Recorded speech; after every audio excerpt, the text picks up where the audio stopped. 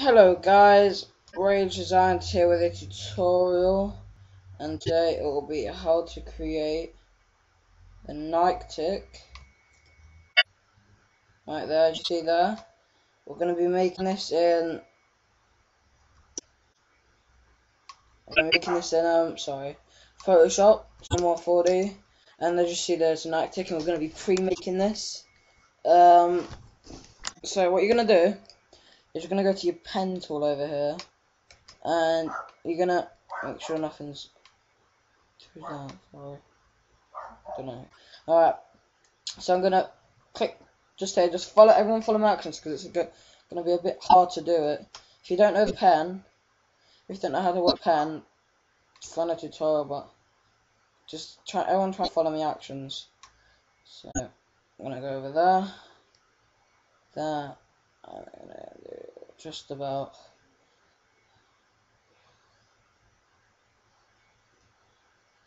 Alright, just there. So there I have the sort of a night look, and as soon as I make this and connect the anchor points, I'm gonna right click on one of the lines. I'm gonna define custom shape. I'm gonna call this Nike tick. I'm gonna OK that.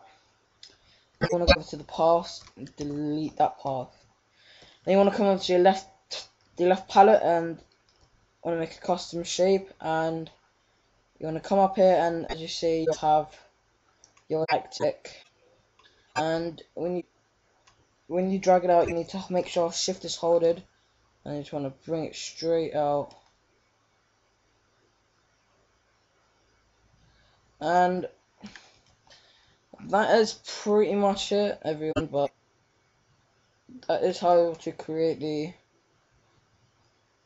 a pretty much nice Nyctic. I think it's pretty accurate.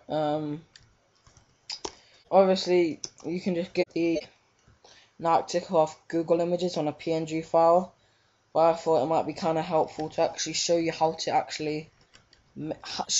they make it, and this is pretty much how they make it. I'm just gonna make it 3D, so I'm gonna press Control Alt.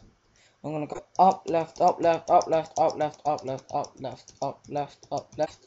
I'm gonna do. I was doing it on my arrow keys, and as you see, I'm not gonna take a look because I don't need that.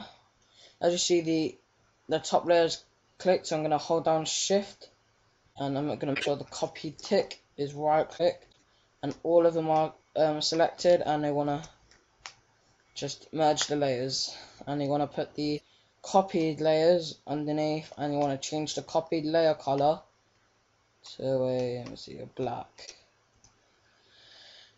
There you go, guys.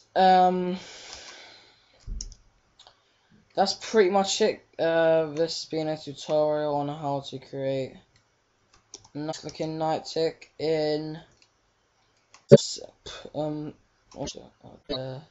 Photoshop, and you can add a stroke onto that to make it a nicer look.